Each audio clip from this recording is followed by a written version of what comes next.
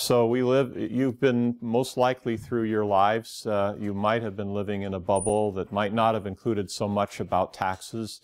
But as graduate students, some of you may have already been out in the business world and experienced that first shock, that first paycheck shock, where you say, wait a minute, what I was promised here, it's not all here. It's only about 1/3 or only about a half of it's here, what I expected.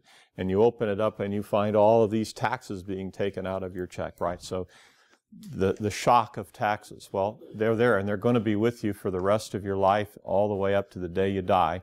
And perhaps if you're fortunate enough to amass a great amount of estate, the government will even be there to pick on your bones. And take money away from you after you've died in the form of estate taxes. So, but it's good to understand taxes. I find, maybe I'll convert some of you. I find this stuff to be absolutely fascinating.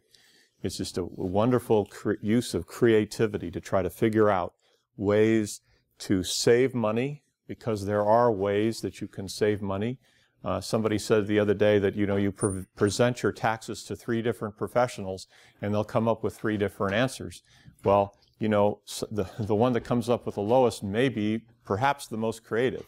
Also, hopefully they're obeying the law. That's also very, very important to you.